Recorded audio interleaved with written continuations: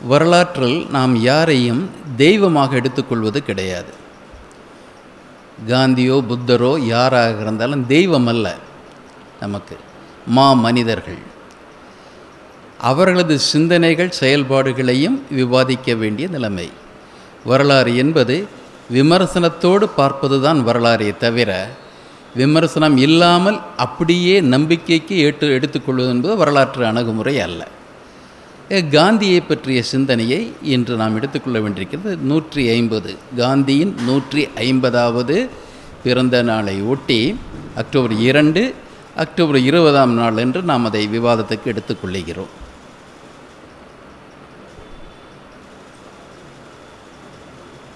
ஏன் இதை நாம் விவாதத்துக்கு எடுத்துக்கொள்கிறோம் என்றால், காலனி ஆதிக்க காலத்தில் இந்திய சமூகத்தில் மாபெரும் தாக்கத்தை உருவாக்கிய ஒருவர் என்றால் அது மகாத்மா காந்தி என்பதை மறுப்பதற்கு கிடையாது. அவரை பற்றி விமர்சனங்கள் 1000 உண்டு. அவரது கருத்துக்களை மறுப்பதும் உண்டு, அது வேறு. ஆனாலும் காந்தியார் இந்திய தேசிய அரசியலில் மறைக்கப்பட முடியாத, மறுக்கப்பட முடியாத ஒருவர். அந்த நிலையில் அந்த காந்தியின் 150வது ஆண்டில் நாம் காந்தியை பற்றிய விவாதத்தை எடுத்துக்கொள்ள வேண்டும். சுதந்திரமான விவாதம், இதில் எந்த ஒரு தங்குதடையும் கிடையாது, நீங்கள் முன் நிபந்தனைகள் கிடையாது. ஆனால் நாகரிகமாக கருத்துப்பூர்வமாக காந்தியை நாம் அணுக வேண்டி உள்ளது. ஏன்னா காந்தி 150 இன்று ஆளுகின்ற அரசு எப்படி கொண்டாடுகிறது என்றால், சவர்காருக்கு பாரத ரத்னா என்ற விருதை கொடுப்பதாக அதை கொண்டாடி கொண்டிருக்கிறது. அவர்கள் கொண்டாடுகின்ற விதம் அப்படி. இதையெல்லாம் நாம் விவாதிக்கப் போகிறோம். ஆனால் காந்தியை பொறுத்தவரையில் அவர் இந்திய அரசியலில் தலையிட்டது, அது இந்திய அரசியல் ஈடுபட்டது 1919. அதற்கு முன் அவரது அரசியல் இந்திய தேசிய காங்கிரஸில் உள்ள அரசியல் அல்ல. நெடுங்காலம் தென்னாப்பிரிக்காவில் அங்கு இருந்த குடியேறிய இந்தியர்களுக்காக வாதாடி அங்கு ஒரு போராட்டத்தை, அங்குதான் சத்தியாகிரகம் என்ற அந்த முறையை துவக்கினார். அது ஒன்று. இந்தியாவிற்கு 1915 வந்த பிறகும் கூட அவர் அரசியல் இயக்கத்தில் உடனடியாக தீவிரமாக தன்னை ஈடுபடுத்தி கொள்ளவில்லை. மாறாக இந்தியாவை புரிந்து கொள்வதில், அறிந்து கொள்வதில் ஆர்வம் காட்டினார்.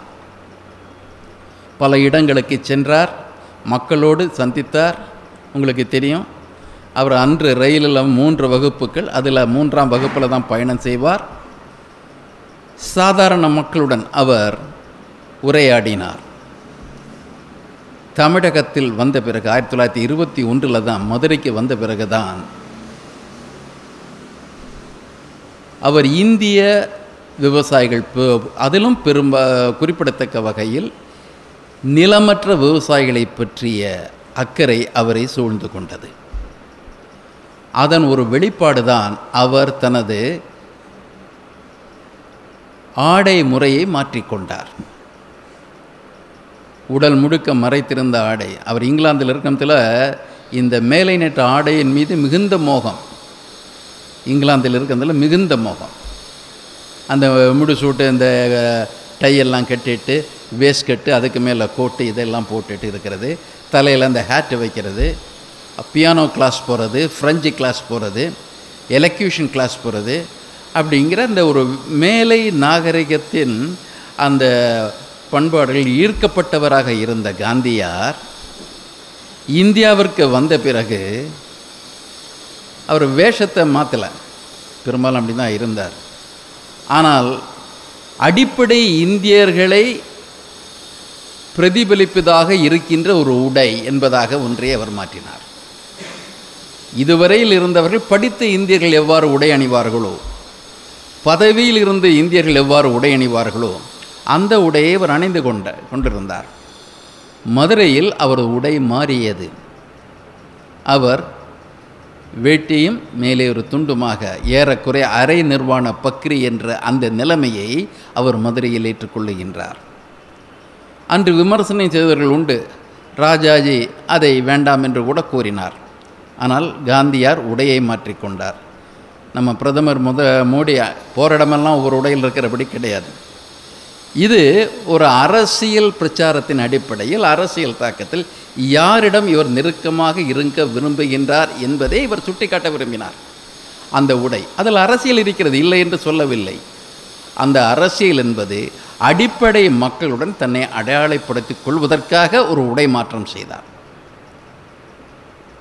அதற்கு பிறகு வருகின்ற அரசியல் வேறு. 1919 21 உடை மாற்றம், அதற்கு முன்னாலேயே அரசியல் பிரவேசம். 1919 என்று பார்த்தால் அவரது இந்திய அரசியல் பிரவேசத்தின் 100வது ஆண்டு இந்த ஆண்டு. காந்தியின் 150 ஆண்டுகளுக்கு பிறகுதான் இந்திய அரசியல் பிரவேசம், காந்தியின் இந்திய அரசியல் பிரவேசம். அதை அதிகார மட்டத்தில் இருப்பவர்கள் எப்படி அதை கொண்டாடுகிறார்கள் என்பது வேறு.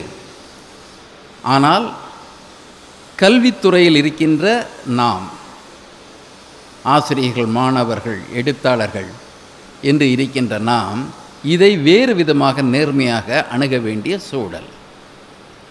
அந்த நிலையில்தான் காந்தி 150 என்ற தலைப்பில் ஒரு விவாதத்தை இங்கே நடத்த ஆரம்பித்திருக்கின்றோம்.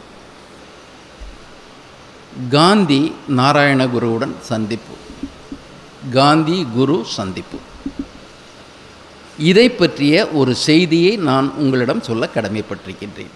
காந்தியார் நாராயணகுருவை சந்தித்தது ஒரு முறைதான், ஒரே ஒரு முறை, 1925 டிசம்பர். சந்திக்கின்ற சூழல் என்ன? வைக்கம் போராட்டத்தை முடிவுக்கு கொண்டு வருவது. வைக்கம் போராட்டத்தின் பின்னணி பலமுறை சொல்லப்பட்டிருக்க, இருந்தாலும் சுருக்கமாக சொல்லுகின்றேன். பல புத்தகங்கள் கூறப்படுவதைப் போல, பலர் மேடைகள் கூறுவதைப் போல, இது ஒரு கோவில் நுழைவு போராட்டம் அல்ல. வைக்கம் போராட்டம் என்பது கோவில் நுழைவு போராட்டம் அல்ல. அது இறுதியாக கோவில் நுழைவில் இருக்க வேண்டும் என்று நாராயணகுரு விரும்பினாலும் கூட இந்த போராட்டம் கோவில் நுழைவுக்கான போராட்டம் அல்ல. மாறாக கோவிலை சுற்றியுள்ள இடங்களில் உள்ள நடமாட்ட உரிமைக்கான போராட்டம், நடமாட்ட உரிமைக்கான போராட்டம். இதை மாணவர்கள் கருத்தில் வச்சுக்கணும். அவசர கோலத்தில் வைக்கம் கோவில் நுழைவுக்கான போராட்டம் என்று தவறாக நீங்கள் எடுத்துக்கொள்ளக்கூடாது. கோவில் நுழைவுக்கு இனியும் காத்திருக்க வேண்டி இருக்கிறது. இதை துவக்கி நடத்தியது பலரும் சொல்வதைப் போல SNDP அல்ல, ஸ்ரீ நாராயண தர்ம பரிபாலன யோகம் என்ற திருவிதாங்கூரில் அன்று இருந்த அமைப்பு அல்ல.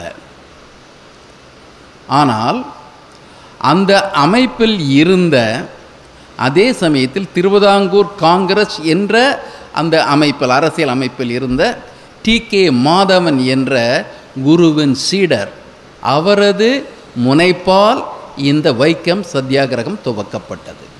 TK மாதவன் ஒரு வழக்குரைஞர். இந்த பின்னணி என்ன? பெரும்பாலும் ஏன்னா உங்களுக்கு தெரியும், திருவிதாங்கூர் ராஜ்யம் என்பது அந்த காலத்தில் சனாதனம் கோலோச்சிய ராஜ்யம்.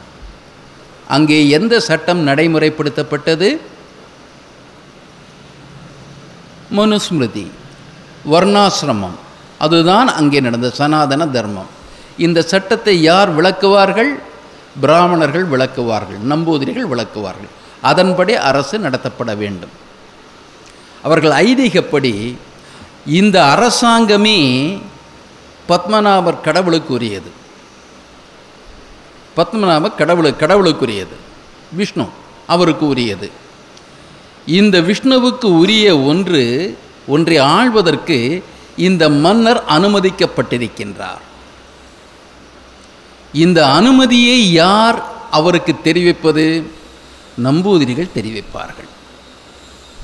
ஆகவே கடவுளின் நாட்டை இன்றைக்கி காட்ஸ் ஓன் கண்ட்ரின்னு அதை கொஞ்சம் பேர் சொல்லிகிட்டு இருக்காங்க. சாதாரணமாக கேட்குறது உண்டு, கேரளம் என்பது கடவுளின் சொந்த நாடாக இருந்தால் மற்ற நாடுகள்லாம் அவருக்கு நான் வாடகைக்கு வந்த இடமா? அது ஒரு தவறான ஒரு அணுகுமுறை. சரிய தவிர ஆர்வக்கோளர்னால் சொன்னாலும் கூட இறை நம்பிக்கை உடையவர்கள் எல்லாம் இறைவன் படைப்பு என்றால் எல்லா நாடுகளும் இறைவன் நாடுகளே தானே. அது தென்னை மரங்கள் இருக்கின்ற கேரளம் மட்டுமல்ல, பாலைவனம் இருக்கின்ற ராஜஸ்தானம் கூட கடவுளின் நாடாகத்தான் இருக்க முடியும். ஆனால் ஒரு பெருமிதத்திற்காக அதை எவ்வாறு சொல்லுகின்றார்கள். ஆனால் இங்கே நான் குறிப்பிட விரும்பும்போது கடவுள் இந்த நாட்டை இவர் ஆள வேண்டும் என்று யார் மூலமாக அனுமதிக்கின்றார்? கடவுள் நேரடியாக வரமாட்டார். அவருக்குன்னு சில நடைமுறைகள் இருக்குது. அதன்படி இந்த உரிமையை நம்பூதிரிகள் மூலமாக அளிக்கின்றார். அப்போ அரசன் நம்பூதிரி விரும்புகின்ற வரையில் விரும்புகின்ற வண்ணம் ஆட்சி செய்ய வேண்டும். இதுதான் அங்கே இருக்கிற நடைமுறை. ஆகவே இந்து என்று சொல்லப்படுகின்ற அந்த வார்த்தை, அதற்கு இந்து தர்ம ராஜ்யம் என்றே தங்களை அடைத்து கொண்டார்கள். நடைமுறையில் இருந்தது மனு தர்ம ராஜ்யம். அந்த சனாதனம் என்றால் அதன் அடிப்படை வர்ணாசிரமம் என்பதாக. பல அடுக்கு கொண்ட சமூகம். ஒரு அடுக்கிலிருந்து வேறொரு அடுக்குக்கு ஒருத்தன் செல்ல முடியாது. கடைசி தட்டில் இருப்பவன் அப்படின்ட்டு ஒரு வேடிக்கை திருவிதாங்கூருக்கும் இங்கே நம்ம பார்க்கணத்தில் இருக்குது. சதுர்வர்ணம்னா 4 வர்ணம். சூத்திரன் கடைசியில் வர்றாங்க. பெரும்பாலும் ஸ்மிருதிகளில் 4 வர்ணத்தோடு நின்றுடுறாங்க. ரிக்வேதத்தில் 3 வர்ணம் தான் இருக்குது. ரிக்வேதத்துக்கு பின்னால் 4 வர்ணம் ஆகுது. அந்த 4 வர்ணத்தை வச்சுட்டு தான் மனுஸ்மிருதியோ யக்ஞவால்கிய ஸ்மிருதியோ நாரத ஸ்மிருதியோ எழுதப்பட்டிருக்கு. பஞ்சமன்கிற வார்த்தை அங்கே கிடையாது. 5வது வர்ணம் என்பதாகவே இல்லை. இந்த வர்ணத்தில் 4 வர்ணத்தில் வந்துவிட்டால் இந்த சமூக கட்டமைப்பில் அங்கீகரிக்கப்படுகிறான் என்று பொருள். இந்த அங்கீகரிக்கப்பட்ட சமூக கட்டமைப்பில் கடைசியாக இருப்பவன் சூத்திரன். அந்த சூத்திரன் என்றால் ஏறக்குறைய 90 விழுக்காடு மக்கள் தொகையில் இருப்பவர் என்று பொருள். உழைக்கும் வர்க்கம். அவர்கள் உழைப்பை தங்களுக்காக செய்யக்கூடாது, மற்ற 3 பிரிவினருக்காக உழைக்க வேண்டும் என்பதாக சட்டம் வகுக்கப்பட்டது. அந்த சட்டத்தை ஏற்றுக்கொண்டு நடைபெறுகின்ற அந்த திருவிதாங்கூர் சாம்ராஜ்யத்தில் கோவில் பகுதி என்பது சூத்திரர்களுக்கு மறுக்கப்பட்ட பகுதி. இதில் ஒரு வேடிக்கை திருவிதாங்கூரில் என்ன இருக்குன்னா, சூத்திரன்லாம் சத்சூத்திரன் ஆயிடுறாங்க. நாயர் என்பவர் அதற்கு தொடர்புடைய பிரிவினர் சத்சூத்திரராகி விடுகின்றார்கள். இந்த வர்ண அமைப்பில் வந்து விடுகின்றார்கள். ஆகவே வர்ணமுடையவர்கள் நாயர். ஆனால் இறுதி கட்டத்தில் இருக்காங்க. அந்த நாயர் ஏறக்குறைய எடுபிடிகளாக அடியாட்களாக பயன்படுத்தப்பட்டார்கள்.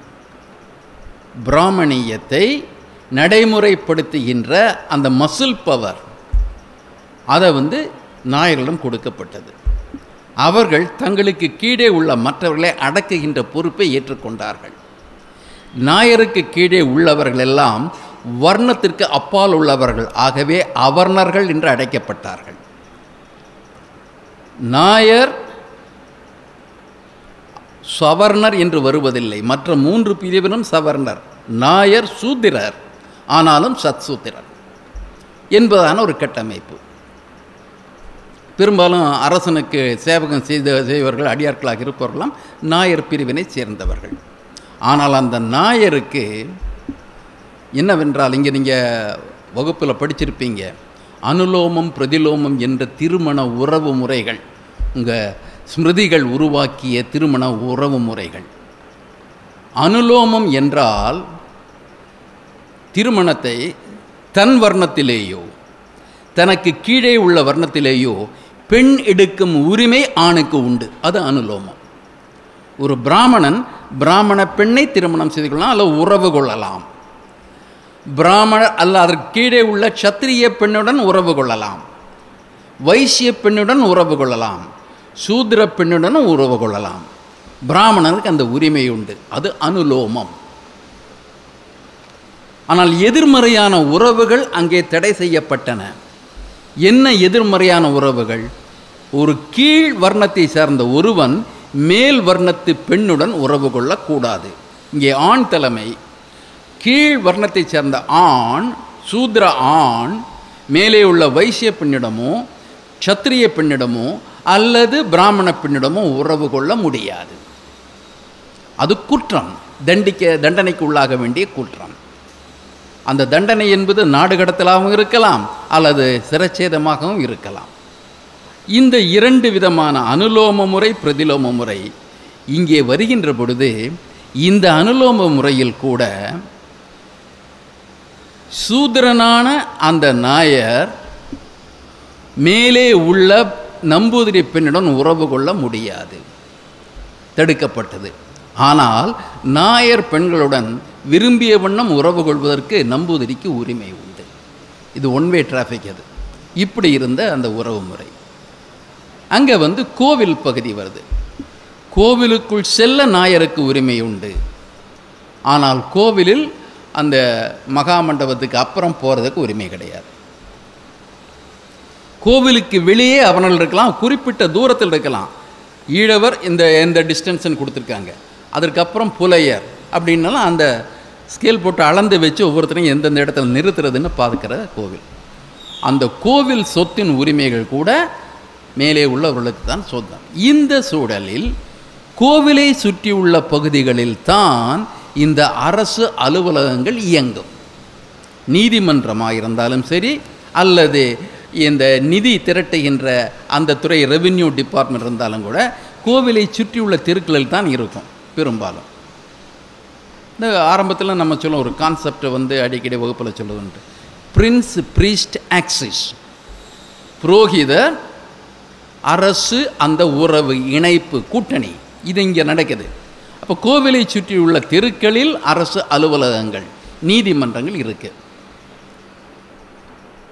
கல்விக்கூடங்களில் நுழைவதற்கு உரிமை இல்லாத ஈழவர்கள் மிகுந்த போராட்டத்திற்கு பிறகு கல்வி பெறுகின்ற உரிமையை பெறுகின்றார்கள். அதுலேயும் அவங்க அந்த காலத்தில் உள்ளூரில் படிக்கிறது கஷ்டம், சென்னைக்கு வந்துடுவாங்க படிக்கிறதுக்கு. அப்படி இருந்ததில்லை. இதில் டி.கே. மாதவன் போன்றவர்கள்லாம் பின்னால் பல கஷ்டங்களை பட்டு வருவார்கள். அவர் வழக்குரைஞராக தகுதி பெற்று விட்டார், கல்வி தகுதி பெற்று விட்டார். எங்கே கோர்ட்டுக்கு போய் வாதாடணும்? அந்த கோவிலை சுற்றி உள்ள வீதிகளில் இருக்கின்ற நீதிமன்றத்தில் அங்கே போகிறதுக்கு அனுமதி கிடையாது. ஈழவர்கள் அந்த தெருக்களில் நடமாட முடியாது. அப்போ ஒரு தகுதி வந்தாலும் அதை லாஜிக்கல் எண்டுன்னு சொல்கிற அந்த தனது பணியை ஆற்றுகின்ற தகுதி உரிமை அவருக்கு இல்லாமல் மறுக்கப்பட்டது. இந்த நடமாட்ட உரிமைக்காகத்தான் இவர் டி.கே. மாதவன் என்பவர் முதல்ல காந்தியாரை பார்க்குறார். அவர் பார்த்தது அன்றைக்கி மெட்ராஸ் ராஜதானியில் இருக்கிற நெல்லூரில் முதல்ல பார்க்குறார். அப்புறம் திருநெல்வேலி காங்கிரஸ் அவர் காந்தியார் அவரை பார்க்குறார். ஒரு 3 முறை அவரை அணுகி இந்த பிரச்சனையை நான் எடுத்து போகிறேன்னா அவர் காந்தியை சொல்லிட்டார், தப்பு தான் அப்படின்ட்டார். உங்கள் சத்தியாகிரக முறையில் நான் இங்கே இதை எதிர்த்து நடமாட்ட உரிமையை பெறுவதற்கு திருவிதாங்கூர் காங்கிரஸ் சார்பில் போராட்டம் நடத்த விரும்புகின்றேன்னு சொன்னார். அப்போ அதில் காந்தியாருக்கு ஒரு சிக்கல் என்ன ஏற்பட்டதுன்னா, சனாதனம் நடமாட்ட தடை என்பது ஒரு மரபு வழியில் வருவது, இந்து மரபில் வருவது. மரபை மதிக்கின்ற காந்தியாருக்கு அந்த மரபை எதிர்ப்பதில் சிறிது சிக்கல் இருந்தது. ஆனாலும் அடிப்படையில் அவர் கோரிக்கை நியாயம் என்பதை ஏற்றுக்கொண்டார். சத்தியாகிரக முறையை பயன்படுத்துவது முதல்ல தயக்கம் இருந்தது, இறுதியில் அவர் ஏற்றுக்கொண்டார். கொஞ்சம் கவனமாக நடத்துங்க அப்படின்னு ஒரு எச்சரிக்கை நடத்தார். மீண்டும் சொல்லுகின்றேன், காந்தியாரின் அனுமதியை டி.கே. மாதவன் பெற்றார். காந்தியார் போராட்ட களத்திற்கு வந்தது கிடையாது. அவரது பத்திரிகையில் போராட்டத்திற்கு சாதகமாக ஒரு சில கட்டுரைகளை அனுப்பினார். ஆனாலும் அவர் என்ன சொன்னார், இது இந்துக்களின் உள்கட்சி பிரச்சனை, இந்துக்கள் பிரச்சனை, ஆகவே வெளி மதத்தவர்கள் இங்கே வரக்கூடாது என்று அவர் சொன்னார். பஞ்சாபிலிருந்து சீக்கியர்கள் வந்தார்கள் இந்த போராட்டத்திற்கு ஆதரவாக. அவர்களை காந்தியார் அங்கே செல்வது கூடாதுன்னு தடுத்து திருப்பி அனுப்பினார். ஜார்ஜ் ஜோசப் என்பவர் இருக்கின்றார், தமிழ்நாடு மதுரையைச் சேர்ந்த ஒரு வழக்குரைஞர், திருவிதாங்கூர் காங்கிரஸோட பிணைப்புள்ளவர். அவர் இந்த போராட்ட குழுவில் இருக்கார். 19 அடங்கிய போராட்ட குழுவில் இருக்கார். அவருக்கு காந்தியார் எச்சரிக்கை விடுக்கின்றார், நீ கிறிஸ்துவன், நீ இந்த போராட்டத்தில் தலையிட்டால் வேறு விதமாக போகிவிடும், அதை இந்துக்களை தீர்த்து கொள்ளட்டும், நீ ஒதுங்கிவிடு என்றார். ஆனால் அவர் ஒதுங்கவில்லை. இப்படி தான் அந்த திருவிதாங்கூர் காங்கிரஸில் முதலாக மக்களது உரிமையை பற்றிய ஒரு பிரச்சனை சத்தியாகிரக போராட்டத்திற்கு எடுத்துக்கொள்ளப்படுகிறது. இங்கே மட்டும்தான் எடுத்துக்கொள்ளப்பட்டது, வேறு எங்கேயும் எடுத்துக்கொள்ளப்படலை. எடுத்துக்கொள்ளப்பட்டது. அதற்காக ஒரு போராட்ட குழு அமைக்கப்பட்டது. எல்லாம் திருவிதாங்கூர் காங்கிரஸுங்க, மாதೃபூமி எல்லாம். இதில் என்ன வரவேற்கிறதுக்கு அம்சம் என்றால், இந்த போராட்ட குழுவில் நாயரும் இருந்தார், நம்பூதிரியும் இருந்தார், கிறிஸ்தவரும் இருந்தார், இஸ்லாமியர் கூட வந்தார். அப்போது இந்த மலையாளிகள் என்ற முறையில் அவர்கள் அனைவரையும் சமமாக பார்த்து இது எங்கள் பிரச்சனை என்பதை எடுத்துக்கொண்டு போராட்டத்திற்கு ஆதரவு போராட்ட திட்டத்தில் ஈடுபடுத்துகின்றார்கள். காந்தியாருக்கு உடன்பாடு இல்லை, ஆனாலும் போராட்டம் அப்படித்தான் நடைபெற்றது. ஆனால் உண்மையில் இந்த போராட்டத்தை ஊக்குவித்தவர் நாராயணகுரு. அது நான் இங்கே எந்த வரலாற்று புத்தகத்தில் பார்த்தாலும் அது மறைக்கப்பட்ட பகுதியாக இருக்கிறது. டி.கே. மாதவன் காந்தியாரிடம் அரசியல் ரீதியாக போராட்டம் துவக்குவதற்கு அனுமதி கேட்டார். ஆனால் போராட்டம் இந்த கொடுமையை எதிர்க்க வேண்டும் என்ற உந்துதலையும் அதை எதிர்ப்பதற்கான அனுமதியும் நாராயணகுருவிடம் தான் பெற்றார். நாராயணகுரு அவரை ஊக்குவிக்கின்றார் இந்த போராட்டத்தை. அதில் அவர் பணம் கொடுக்கிறார், தன்னுடைய மடத்தை கொடுக்கிறார். அதோடு அவர் கேம்பெயின் நேராக தன்னுடைய சீடர்களை பார்த்து இதற்கு ஆதரவு அளிக்குமாறு இவர் நடத்துகின்றார். அங்கே தான் அவர் பிடியரசி திட்டத்தை கொண்டு வர்றார். தனது பக்தர்களிடம் சொல்கிறாரு, ஆளுக்கு ஒரு படி அரிசியை தனியாக எடுத்து வைங்க, இந்த அரிசியை வச்சு போராட்டக்காரர்களுக்கு நீங்கள் உணவு சமைச்சு கொடுங்க அப்படிங்கிற போராட்டத்தை வைக்கிறார். இதை எடுத்து நடத்தியவர்கள் நாகம்மையாரும் உண்டு. ஈவே ராமசாமி அவர்கள் துணைவியார் நாகம்மையாரும் உண்டு. இப்படி ஒரு போராட்டம் நடக்குது. இந்த போராட்டம் நடக்கிற சமயத்தில் முதல் வந்த 19 பேரும் படிப்படியாக கைது செய்யப்படுகின்றார்கள். தலைவர்கள் இல்லாத சூழலில் தலைமை வேண்டும் என்ற நிலைமையில் காந்தியாருக்கும் கடிதம் அனுப்புகின்றார்கள். காந்தியாருக்கு, எங்களுக்கு நீங்கள் காங்கிரஸில் தலைவர்கள் மற்ற இடங்கள் அனுப்புங்க, எங்களை வழிநடத்திச்சவருக்கு தலைமை தேவை என்று அனுப்புகின்றார்கள். காந்தியாருக்கு உடனடியாக ராஜாஜியை பற்றி தான் நினைவுக்கு வந்தது. ராஜாஜிக்கு அவர் அங்கேருந்து கடிதம் அனுப்புகிறார். நீ அங்கே வைக்கத்துக்கு போய் தலைமையேற்று நடத்துங்கிறாரு. ராஜாஜி வழக்கமாக நம்ம ஸ்கூலில் பிள்ளைகள் சொல்லோட எனக்கு உடம்பு சரியில்லை அப்படின்னு சொல்லி தவிர்த்துடுறார். ஆனால் அதே சமயத்தில் இந்த போராட்ட குழுவினர் தனிப்பட்ட முறையில் ஈவேரா அவர்களுக்கு கடிதம் அனுப்புகின்றார்கள். அப்போ ஈவேரா தமிழ்நாடு காங்கிரஸ், அதுலேயே உங்களுக்கு தெரியும், மற்ற இடங்கள் இல்லாத ஒரு புதுமை சென்னை ராஜதானி காங்கிரஸில் ஏற்பட்டது. மொழி அடிப்படையில் இங்கே தமிழ்நாடு காங்கிரஸ் பிரிவு அமைக்கப்பட்டது. அந்த அமைப்பிற்கு ராஜாஜி தலைவராகவும் இவர் ஈவேரா செயலராகவும் இருக்கின்றார். அந்த ஈவேராவுக்கு ஒரு கடிதம் அனுப்பப்பட்டது, இதை நீங்கள் பங்கேற்க முடியுமான்ட்டு. ஆனால் உண்மையிலேயே ஈவேரா அவர்கள் அப்பொழுது டிசென்ட்ரி அந்த வயிற்றுப்போக்கில் இருக்கார். டிசென்ட்ரி வயிற்று கடுப்புன்னு சொல்லுவாங்க இல்லையா, அந்த இதில் இருக்கார். ஒரு பயண திட்டத்திலாம் இருக்கார். ஆனாலும் இதை கண்டவுடன் அவர் தனது மற்ற பயணங்களை ஒத்தி வைத்துவிட்டு மனைவியிடம் சிகிச்சைக்கு நான் வைத்திய சிகிச்சை பெறுவதற்காக சென்னைக்கு செல்கிறேன் பொய் சொல்லிவிட்டு அவர் வைக்கத்திற்கு வருகிறார். வைக்கத்திற்கு இந்த போராட்டத்தை தலைமையேற்று நடத்துகின்றார். அதில் உங்களுக்கு பல செய்திகள் தெரியும். உங்களுக்கு வந்தவருக்கு ராஜ மரியாதை கிடைச்சது. அரசரது ஆட்கள் வந்தார்கள், அங்கே டிஎஸ்பி எல்லாம் வந்தாங்க, வரவேற்க வந்தாங்க. உங்களுக்கு எல்லா உதவியும் செய்கிறதுக்கு மன்னர் பணித்திருக்கிறார் என்று கூறினார்கள். ஏனென்றால் அவர் ஈவேராவுடைய அந்த மாளிகை ஈரோட்டில், அந்த மாளிகை அப்போ ஈரோடு ஜங்ஷன் அப்படின்னு சொல்லுவாங்க. அங்கே தான் ரயில் மாற்றி போகிறதெல்லாம் ஈரோட்டில் நடக்கும். பயணம் நெடுதூரம் பயணம் செய்கிறவங்க, டெல்லிக்கு போகிறவங்கெல்லாம் ஈரோட்டில் ஒரு நாள் தங்கிட்டு ஈவேரா மாளிகையில் ஓய்வெடுத்துட்டு அப்புறம் டெல்லிக்கு போகிற வழக்கம். அப்படி இவர் ஹாஸ்பிட்டாலிட்டியை என்ஜாய் பண்ணுவாங்க. அந்த ஒரு நிலையில் ஈவேராவை மிக மரியாதை வரவேற்கின்றார்கள். ஈவேராவுக்கு தெரியும், பொது வாழ்க்கையில் அவருக்கு இருக்கிற நேர்மை தெரியும். நான் போராட வந்திருக்கின்றேன், உங்கள் மரியாதையை ஏற்பதற்கு தருணம் அல்ல என்று கூறி அனுப்பிவிடுகின்றார். போராடனுக்கு அப்புறம் தான் அவர் கைது செய்யப்பட்டு முதல்ல 1 மாதம் ஜெயிலில் இருக்கார். விடுவிக்கப்படுகின்றார். ஆனால் அவர் கைது செய்து போனோடனே அவருடைய துணைவியார் சகோதரியார் எல்லாம் வந்துட்டாங்க. ராமநாதன் வர்றார், ஐயாமுத்து வர்றார், பலரும் வருகின்றார்கள். அது ஒரு தமிழ்நாடு காங்கிரஸ் உறுப்பினர்களை ஊக்குவிக்கின்ற போராட்டமாக மாறிற்று. காமராஜர் அங்கே வந்து அந்த போராட்டத்தை பார்வையிடுகின்றார். ஜீவானந்தம் வந்து பார்வையிடுகின்றார். அப்படி பலரையும் ஈர்த்த ஒரு போராட்டம். முதல் முறை விடுவிக்கப்படுகின்றார். என்ன நிபந்தனை என்றால், உடனடியாக இந்த ஊரை விட்டு போய்விட வேண்டும், நீ வந்து மெட்ராஸ் ராஜதானிக்கு போய்ட்டு இங்கே இருக்கக்கூடாதுட்டு.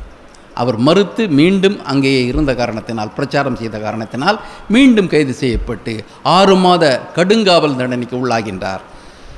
மன்னர், திருவிதாங்கூர் மன்னர் அகால மரணம் அடைந்ததால் 6 மாதம் என்பது 2 மாதத்தில் இவருக்கு விடுதலை கிடைத்தது. அந்த விடுதலை கிடைச்ச உடனே ஈவேராவுக்கு சென்னைக்கு செல்ல வேண்டிய அவசியம் ஏற்பட்டது.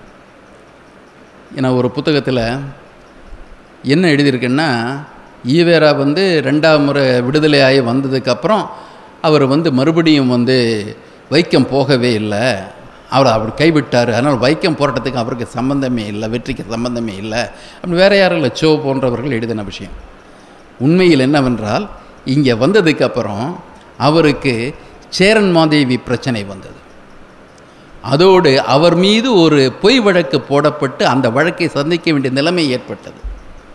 உடனடியாக செல்லவில்லைன்னு உண்மை, ஆனால் செல்ல முடியாத சூழலை உருவாக்கினார்கள் என்பதும் உண்மை. அதற்கு பிறகு மகாராணியார், புது மன்னர் இறந்து போயிட்டார், மகாராணியார் ரீஜெண்ட் பொறுப்பு அரசராக மகாராணியார் வந்ததுக்கப்புறம் பிரச்சனை எப்படியா முடிக்கணும், பேச்சுவார்த்தைக்கு ஏற்பாடு பண்ணுங்கன்னு சுப்பையருங்கிற திவான்கிட்ட சொல்கிறார். சாதாரணமாக போராட்டத்தில் யார்கிட்ட பேச்சுவார்த்தை நடத்துவாங்க, யார் போராட்டக்குழு தலைவர்களோ அவர்களுடன் பேச்சுவார்த்தை நடத்தணும். ஆனால் இந்த முறை இவங்க என்ன பண்ணாங்க, அந்த திவான் இந்த போராட்ட குழுவுக்கு அந்த முடிப்பு வைத்து பேச்சுவார்த்தை நடத்துவதற்கு ராஜாஜியை அழைக்கின்றார். ராஜாஜி போராட்டத்தில் பங்கேற்காதவர், பங்கேற்காத ராஜாஜி அழைக்கின்றார். பங்கேற்ற தலைமையேற்ற டி.கே. மாதவனையோ பெரியாரையோ அழைக்கவில்லை. ராஜாஜிக்கு தெரியும் இந்த நெருடல் இருக்குது, உள்ளே போனால் பிரச்சனைகள் நமக்கு டீட்டெயில் தெரியாமல் மாட்டிக்கொண்டு தெரிஞ்சு அவர் வந்து என்ன பண்ணார், காந்தியாரை கூப்பிட்டு நீங்களே முடிச்சு வைங்க அப்படிங்கிறார். காந்தியார் வர்றார். காந்தியார் திருவனந்தபுரம் செல்லுவதற்கு முன்னால் பாலக்காடு என்ற பகுதியில் அன்று இருந்த சந்திரசேகர சரஸ்வதி சங்கராச்சாரியரை பார்க்கின்றார். பார்த்து அவரோடு விவாதம் நடத்துகின்றார். என்ன சொல்கிறாருன்னா, நம்ம ஸ்மிருதிகளில் வர்ணாசிரமத்தை அவரே ஏற்றுக்கிட்டார், சனாதனத்தை அவர் ஏற்றுக்கிட்டார். தீண்டாமை என்பது ஸ்மிருதிகளில் உண்டா, சாஸ்திரங்களில் உண்டா? காந்தியாரை பொறுத்தவரையில் தீண்டாமை எக்ஸ்ட்ரீம் ஃபார்ம் அது வந்து சாஸ்திரத்தில் கிடையாது. டோன்ட் டச்சுங்கிறது அங்கே கிடையாது, டோன்ட் சீங்கிறது கிடையாது. சாஸ்திர அனுமதி இல்லாத தீண்டாமை அல்லவா? ஆகவே அந்த தீண்டாமையை ஒதுக்கிவிட்டால் இந்த பிரச்சனைக்கு முடிவு கண்டுவிடும் அல்லவா அப்படின்ட்டு சந்திரசேகர சரஸ்வதிகிட்டெல்லாம் போய் பேசுகிறார். அதற்கு பிறகு கேரள நம்பூதிரிகளிடம் பேசுகின்றார். அவங்க ஒன்று சொல்லிட்டாங்க, சாஸ்திரம் என்பதோடு சம்பிரதாயமும் முக்கியம். ஒரு சாஸ்திரம் மட்டும் கிடையாது, சம்பிரதாயமும் முக்கியம். இந்த சனாதன சம்பிரதாயத்தில் தீண்டாமை உண்டு, மறுப்பு உண்டு, எந்த டிஸ்டன்ஸ் எந்த அளவு தொலைவில் நிற்க வேண்டும் என்பது உண்டு, கோவிலுக்குள் நுழையக்கூடாது என்பது உண்டு, தெருக்களில் பொது கிணறுகளில் பயன்படுத்தக்கூடாது என்பது உண்டு. ஆகவே அவர்கள் அதை இறங்கி வர மறுத்தார்கள். அந்த சூழலில் தான் காந்தியார் தெற்கே வந்து அவர் ராணியாருடன் பேச்சுவார்த்தை நடத்துவதற்கு முன்னால் நாராயணகுருவை பார்க்கின்றார். நாராயணகுருவை பார்க்கின்ற போது அங்கு பெரியாரும் இருந்தார் என்பதற்கு அந்த பல நூல்கள் கண்டெம்பரரி எவிடன்ஸ் சொல்லுவாங்களா, அந்த கால நிறைய செய்திகள் இருக்கின்றன. பெரியாரிடமும் விசாரிக்கின்றார் காந்தியார். அரசியார் என்ன சொல்கிறாங்கன்னா, இல்லை நம்ம இதன் தெருக்களில் நடமாட்டம் பண்ணுறதுக்கு கொடுத்துடலாம், ஆனால் ஒரு தடவை அதை கொடுத்துட்டா அடுத்த கட்டமாக கோயிலுக்குள்ளே போகணுன்னு கேட்பாங்க, பிரச்சனை அதிகமாகிடும் இல்லையா, அதனால் எப்படி நான் முடிக்கிறது, எந்த நம்பிக்கையில் முடிக்கிறதுன்னு கேட்குறாங்க. காந்தியார் இது குறித்து நாராயணகுருவிடம் கேட்கின்றார். நாராயணகுரு சொன்னார், இந்த போராட்டத்தின் நோக்கம் தெருக்களில் நடமாட்டம், அந்த தடை நீக்கப்பட்டு விட்டால் இந்த போராட்டம் முடிவடைந்து விடுகிறது. கோவில் நுழைவு என்பது அடுத்த கட்டம், அது வேறு பிரச்சனை, அதை பற்றி நான் எதுவும் சொல்ல விரும்பவில்லை அப்படின்னு சொன்னார். அதற்கு பிறகுதான் காந்தி இந்த அம்மையார் ஒப்புக்கொள்ளுகின்றார். இந்த தடையை நீக்குவது, அது கொஞ்சம் தாமதமான தடையை நீக்கிட்டாங்க. இது அந்த நிகழ்ச்சி. இவ்வாறு குருவை பார்க்க வருகின்ற நிகழ்ச்சி 1925 டிசம்பரில் நடக்கின்ற நிகழ்ச்சி.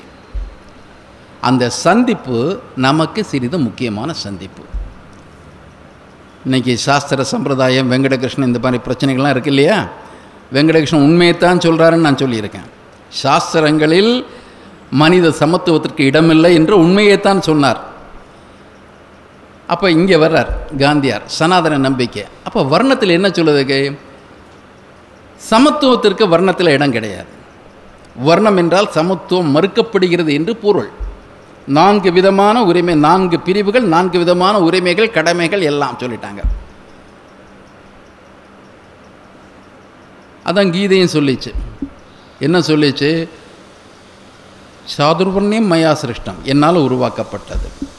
உனக்கு எந்த வர்ணத்தில் இருக்கின்றாயோ அந்த வர்ணத்துக்கு கடமையை செய்வது உன் பொறுப்புன்னு சொல்லிடுச்சு. காந்தியார் கேட்குறார், இதை நியாயப்படுத்துகிற முறையில் கேட்குறாரு. குரு விட்ட இந்த போராட்டத்தை பற்றி தான் கேட்டுட்டு கேட்குறார். சனாதனத்தை பற்றி இவருக்கு நாராயணகுரு அவர்கள் வர்ண தர்மத்தை இறுதி வரையில் ஏற்காத ஒருவர். அவரை கன்வின்ஸ் பண்ணுறதா நினச்சிட்டு காந்தியார் சொல்கிறார். அவர் இருந்த அந்த ஆசிரமத்திலேயே பெரிய ஒரு மாமரம் இருக்குது. அந்த மாமரத்தை சுட்டி காட்டி சொல்கிறாரு. ரொம்ப புத்திசாலித்தனமாக கேட்குறார். இந்த இலைகள் பாருங்கள், ஒன்று சின்னது, ஒன்று பெருசு, ஒன்று கலர் கொஞ்சம் குறைச்சல், ஒன்று மாற்றம். ஒவ்வொரு இலைகளுக்குள்ளும் மாற்றம் உண்டு அல்லவா? அப்படின்னா மனிதர்கள்லாம் ஒரே மாதிரி சமத்துவம் எப்படி சொல்ல முடியும் அப்படிங்கிற பொருளில் கேட்டார். அந்த குரு 2 விதமாக விளக்கம் அளித்தார். ஒன்று, எந்த இலையை எடுத்து சாரை பிடிஞ்சு பாருங்கள், ஒரே சாறு தான் வரும். ஒன்று. 2வது, குரு வேறு விதமாக விளக்கம் கொடுக்குறார். ஒவ்வொரு இலையும் மற்ற இலையில் வேறுபடுகிறது என்றால் அதை மனிதனும் ஒப்பிட்டால் ஒவ்வொரு மனிதனும் மற்ற மனிதனும் வேறுபடுகின்றார் என்று பொருள். இங்கே ஜாதி எங்கே வருதுன்னு கேட்டார். ஜாதிங்கிறது அந்த பிறப்பின் அடிப்படையில் வருகின்ற அனைத்து குழுக்களுக்கும் பொருந்தும். அப்போ தெய்வத்தால் வர்ணம் உருவாக்கப்பட்டு அந்த வர்ணத்தில் வருகின்றார்னா அந்த வர்ணத்துக்குரிய குணம் அப்படின்னு சொல்கிறாங்க. அப்போ அவர் கேட்குறாரு,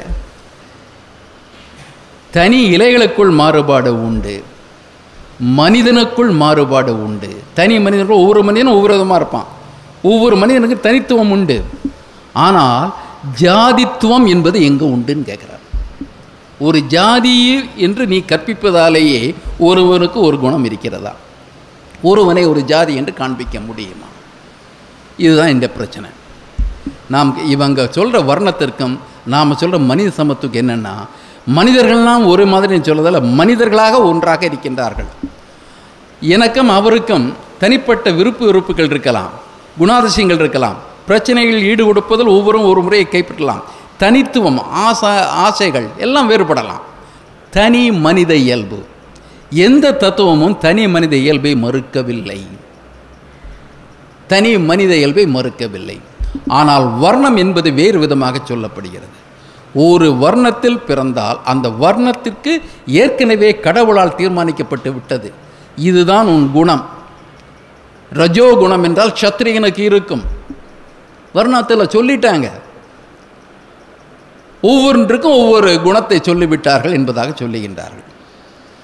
ஆனால் குரு சொன்னார், தனி மனிதனுக்குத்தான் அந்த மாறுபாடே தவிர ஜாதிகளுக்குள் வேறுபாடு என்பது போலித்தனமானது அப்படின்னு சொல்கிறார்.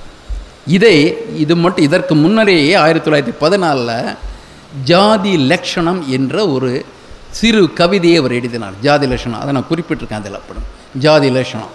அந்த லட்சணம் சொன்னால், மாறுபாடு என்று பார்த்தால் தனி மனிதர்களுக்கு தான் மாறுபாடே தவிர இதில் பிராமணன் என்றோ மற்றவர் என்றோ எந்த மாறுபாடு இருக்கிறதுன்னு கேட்குறார். இப்போ இந்த குழு ஒரு பிறப்பின் அடிப்படையில் ஒரு பிரிவுக்கு தனி குணம், தனி பொறுப்பு, தனி என்பது எவ்வளவு செயற்கையானது, எவ்வளவு நீசத்தனமானது என்பதை காந்தியாரிடம் நாராயணகுரு வலியுறுத்துகின்றார். இந்த கருத்து அன்று வலியுறுத்தியதில் அதற்கு முன்னே அவரால் எழுதப்பட்டது. அந்த எழுதப்பட்ட கருத்தை அவர் மீண்டும் வலியுறுத்துகின்றார். காந்தியின் சனாதன பார்வை வேறு, நாராயணகுருவின் சமத்துவ பார்வை வேறு. ஆனால் அதற்கு பிறகு காந்தியாரிடம் சில மாறுதல்கள் காணப்பட்டன என்றும் பல சொல்லுகின்றார்கள். ஏறக்குறைய அவருக்கு இந்த அவர் சொன்னது ஜாதி ஒழிப்பு கடைசி வரைக்கும் அவர் சொல்லலை. நாராயணகுரு ஜாதி மறுப்பைத்தான் சொல்லிட்டு இருந்தார்.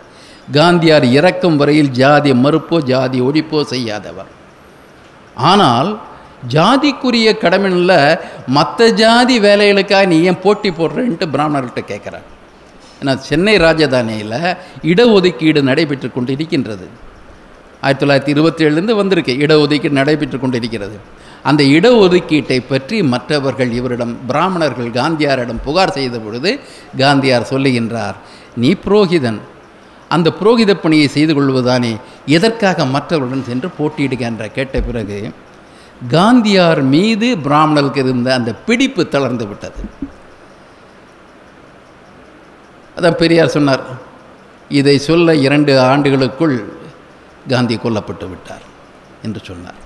ஆகவே இந்த தனித்துவம், தனி மனித இயல்பும் ஜாதி மனித இயல்பும் ஒன்று அல்ல, வெவ்வேறு. தனி மனித இயல்பு இயல்பானது, இயற்கையானது, எங்கும் காணக்கூடியது. ஆனால் ஜாதி இயல்பு என்று இந்தியாவில் மட்டுமே, இந்துக்களிடம் மட்டுமே சுட்டி காட்டப்படுகின்ற ஒன்று தவறானது என்ற தத்துவத்தை காந்தியிடம் குரு விளக்கியது தான். அது இது போலிங்கிறதுக்கு வேற ஒன்றும் இல்லை. கீதையிலே சொல்கிறாங்க. என்ன சொல்கிறாங்க கீதையில்? ஒரு வர்ணத்துக்குரிய அந்த வர்ணத்துக்குரிய வேலையை தான் செய்யணும். பரமாத்மா அதோடு விடலை. அவருக்கு அடிக்கடி சந்தேகம், ரொம்ப அழுத்தமாக எந்த விதமான குழப்பம் இல்லாமல் இந்த பிரச்சனையை, இந்த கொள்கையை அடிப்படையாக வைக்கணும்னு பார்க்குறாரு. வேறு வர்ணத்துக்குரிய தொழிலை உன்னால் மிகச்சிறப்பாக செய்ய முடியும் என்றாலும், ஒரு சூத்திரன் ஒரு சத்திரன் போர் தொழிலை செய்ய முடியும், நல்லா போர் தொழில் செய்ய முடியும் இருந்தால் கூட, அல்லது ஒரு சூத்திரன் ஒரு பிராமணனை விட சிறந்த கல்வி அறிவை பெற முடியும் என்றாலும் கூட அவ்வாறு செய்வது பாவகரமானது, செய்யக்கூடாது, தண்டனைக்குரிய. மாறாக சிறிது அதில் திறமை குறைந்து விட்டாலும் கூட தனது வர்ணத்துக்குரிய தொழிலையே செய்ய வேண்டும் அப்படின்னு கிருஷ்ண பரமாத்மா சொன்னதா எழுதி வச்சாங்களே. அப்படின்னு என்ன அர்த்தம்? பிறப்பின் அடிப்படையில் குணம் இல்லை என்பதல்லவா, திறன் இல்லை என்பதல்லவா பொருள்.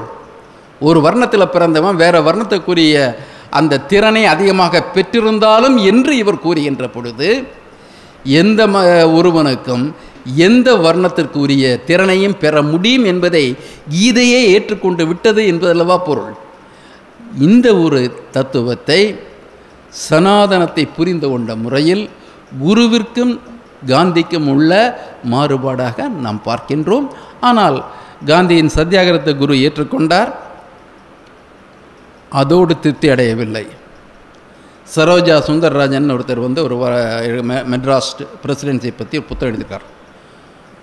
அதில் அந்த முதல் பகுதியில் இந்த வைக்கம் போராட்டத்தை பற்றி ஒரு நீண்ட ஒரு கட்டுரை இருக்குது.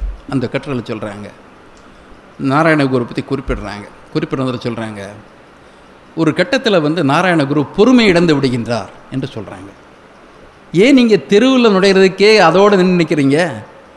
நீங்கள் ஏன் வலிந்து சென்று கோவில் கதவை உடைத்து உள்ளே சென்று ஒரு சாராருக்கு மட்டுமே கொடுக்கப்படுகின்ற நைவேத்தியத்தை நீங்கள் எடுத்துக்கூடாதுன்னு கேட்குறாரு.